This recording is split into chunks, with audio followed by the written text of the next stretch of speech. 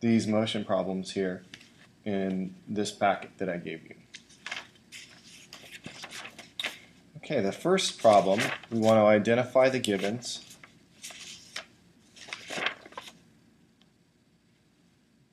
And I think for this problem it would be helpful to draw a little diagram. So here's the Grand Canyon. Somebody's standing up here. And they're yelling down here. The sound travels down to the bottom, hits the bottom, and then bounces back up. So we've got a path on the way down and a path back up. So when we get this distance, we're actually going to get the distance for it to go down and back up. So we want to think about that. Okay, our givens, looks like we have a time of 5.20 seconds. And we have a speed of sound in air, which we use a v for. It's 340 meters per second. Our unknown, how deep the canyon is, distance. Our equation, well, originally its velocity is distance over time, or speed is distance over time. But we're going to cross multiply and solve for distance, so distance equals vt. We're going to substitute d equals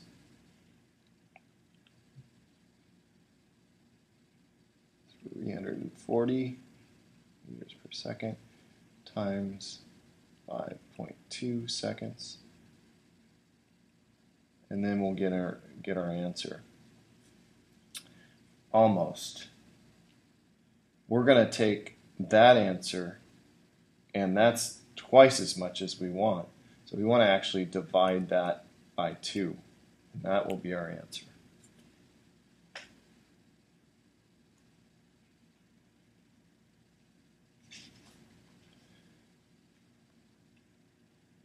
Okay, the next one, looks like we're going to set up our givens.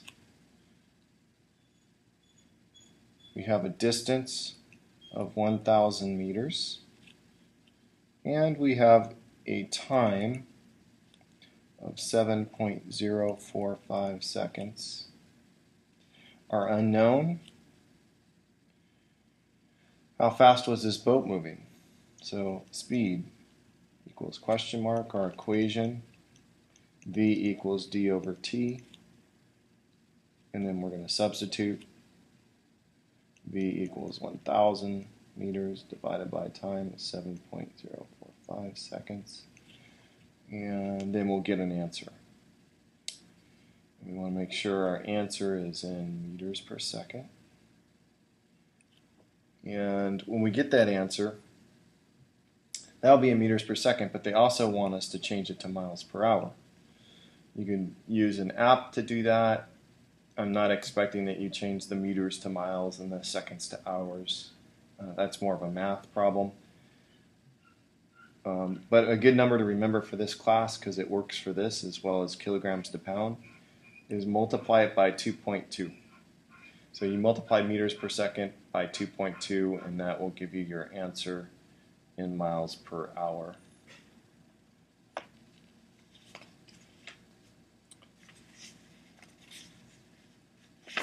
Okay, for number 3, I'm going to set up our givens.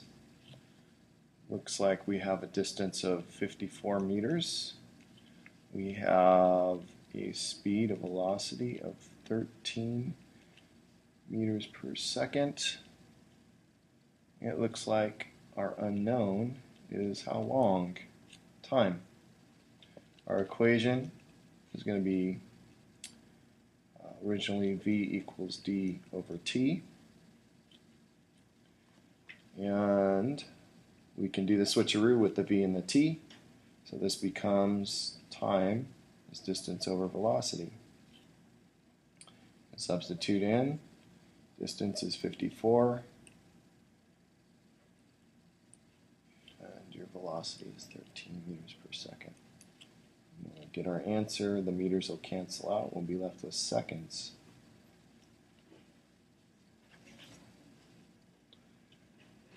Next one, number 4. Pretty complicated. You have to read it a couple times. Basically, Suzette has a minute, 1 minute to get to class.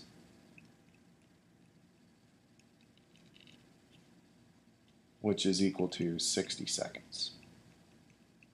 If it takes her longer than that, she's going to be late. If it takes her less, she'll make it. And she's doing 3 different things. So we'll break this down into 3 parts. So part 1,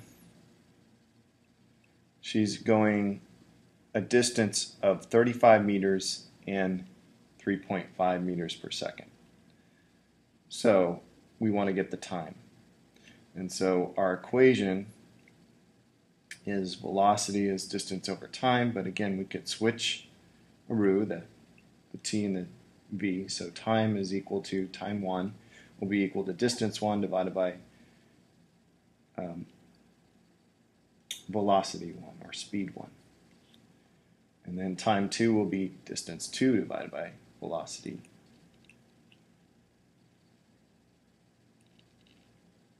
2. And time 3 will be distance 3 divided by velocity 3. So let's put these in here. Distance 1 is 35 meters divided by 3.5 meters per second is velocity 1. Distance 2, 48 meters divided by 1.2 meters per second. And the third one is going to be 60 meters divided by 5 meters per second. So, want to get all those, add them all up, and if it's over 60 seconds, she doesn't make it to class on time. We will not go over the drawing the distance versus time graph on this one. We'll do that later.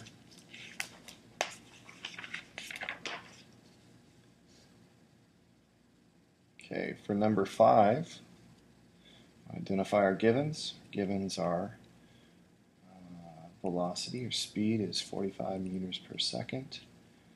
And looks like the time is 5 seconds. And the plane is coming to a halt. So that means the final velocity, final speed of the plane is 0 meters per second.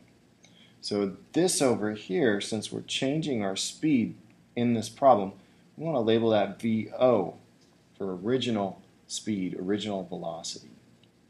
There's our givens. Our unknown is what is the acceleration of the plane?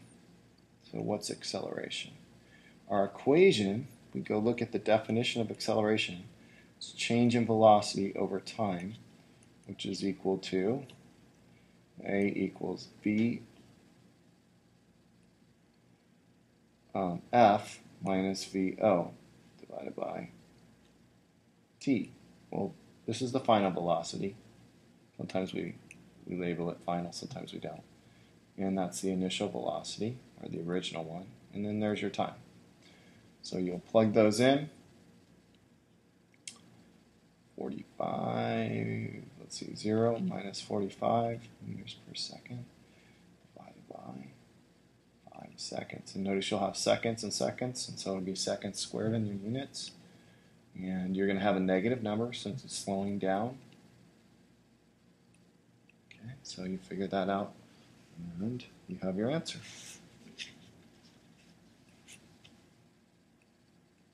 Okay, number 6. Okay, we want to know our givens. Our givens, 20 meters per second. That is initial speed.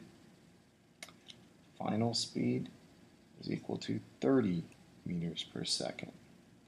And then we have an acceleration of 5 meters per second squared. Our equation, our unknown. Our unknown is how long will this take? What is it in terms of time? Our equation is A equals VF minus VO divided by T. We want to solve for T, so we're going to do a switcheroo here. So T is equal to VF minus VO over A. We could substitute 30 minus 20, that'll all be in meters per second, divided by 5 meters per second squared. Okay, the meters are going to cross out. This second's going to cross out with one of those. You're going to have 1 over seconds, which is seconds. So your time will be in seconds when you figure that out. Okay, next problem 7. We've got our givens.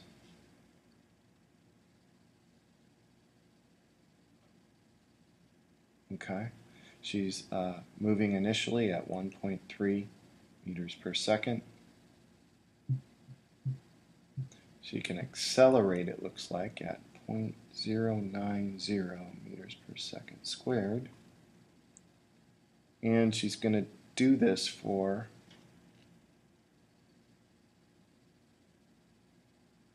a time of 10 seconds.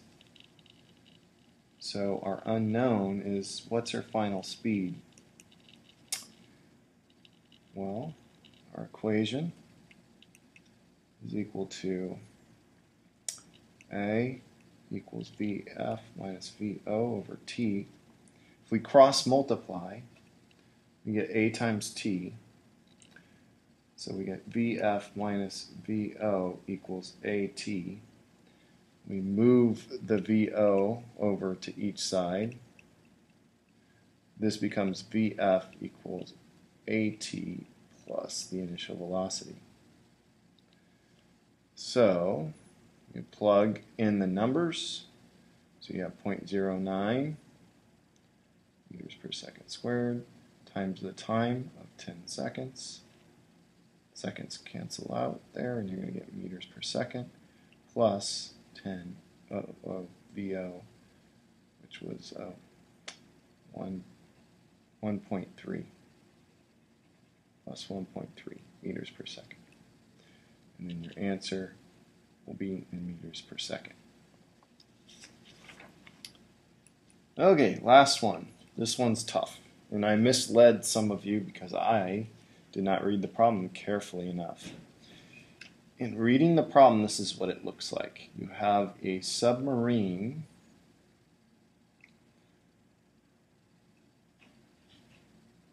okay, let's say here's the water, okay, and it's going to fire a torpedo at whatever this is. This is my aircraft carrier or something, whatever its target is. This distance from the submarine to the target is 2,000 meters.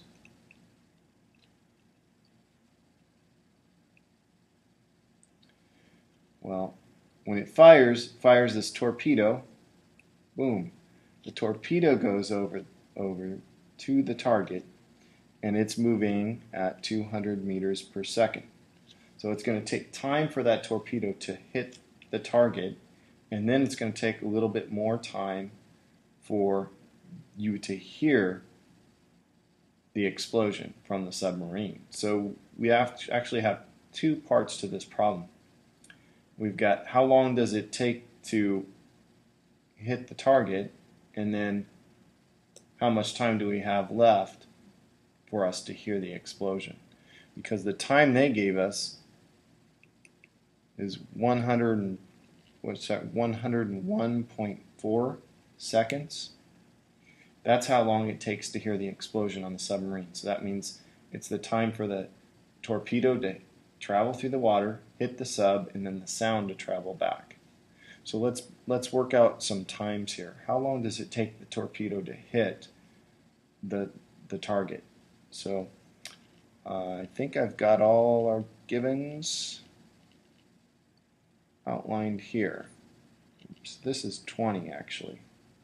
20 meters per second. Okay, So it's pretty slow in the water compared to sound. Okay, so let's figure out our time. What's our time to hit target?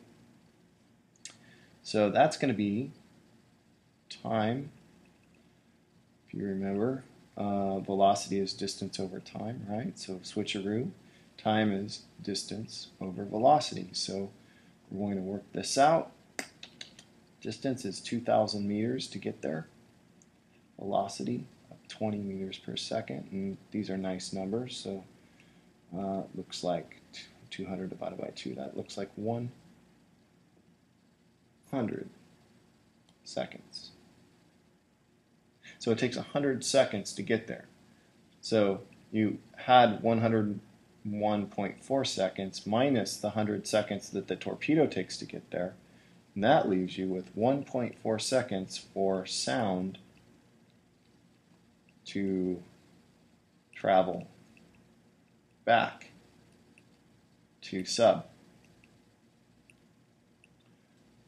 So then we want to go, okay, well, how fast is sound then? Well, the velocity is going to equal distance over time. The distance is 2,000 meters back to the sub, and the time is at 1.4 seconds. So you figure that out, you would get your answer, and it'll be meters per second, and you got it. Should be pretty fast.